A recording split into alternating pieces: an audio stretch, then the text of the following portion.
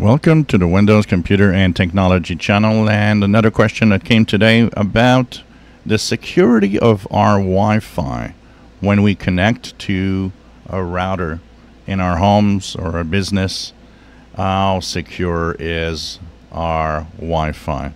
So the question came in the form of a friend told me that Wi-Fi is not secure. Anybody can hack into a Wi-Fi connection even if you have a password.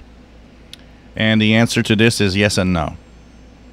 The yes is if you use old devices that don't have updates. So over time there were flaws that were discovered and pretty much all the way that Wi-Fi connectivity happens. The first one was WEP, which was really and is still today a very bad way of using security. It's easy to get into WEP accounts. I've actually, as a tech guy, encountered many people that had their Wi-Fi, their internet, kind of stolen by people that connected to their routers because they could connect to the WEP encryption, which is really not secure. And then we came with WPA, WPA2, which is wireless protected access, and today we have WPA3. And WPA is a much more secure version of connecting to the web. The best is if you can use WPA2, or even if you have modern devices, WPA3. Why? Because each new Wi-Fi protocol for security is a lot more secure than the previous ones.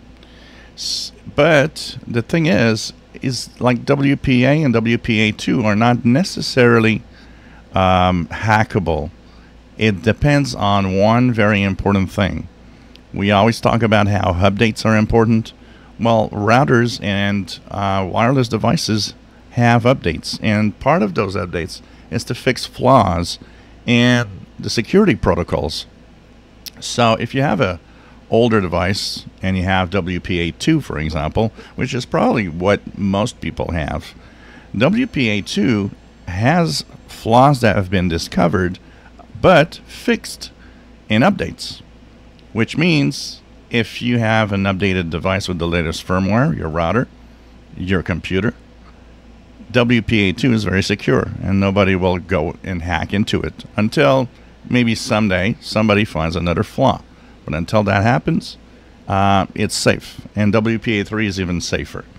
But it's all a question of keeping your devices up to date.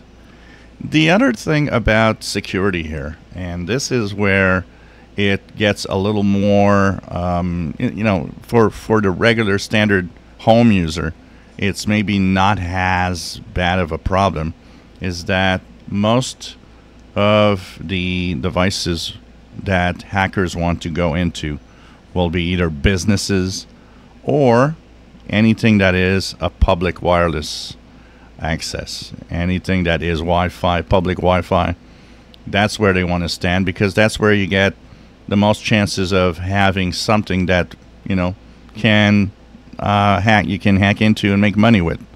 Where home users, you'd have to go to the streets and then try to hack into every Wi-Fi of everybody in every house or apartment, and it's such a long task and a difficult task, and the majority of what you'll find there is not important, that hackers don't lose their time with that.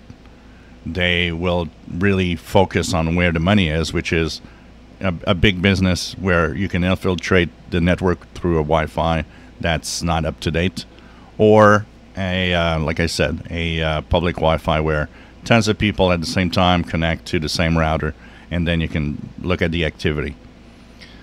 But in general, for the home user, it's not much of a problem. Just don't use WEP. Make sure you use at least WPA2 and WPA3, even better if you have modern devices.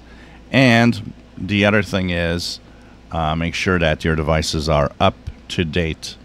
The older your router, the better the chances the Wi-Fi could be flawed.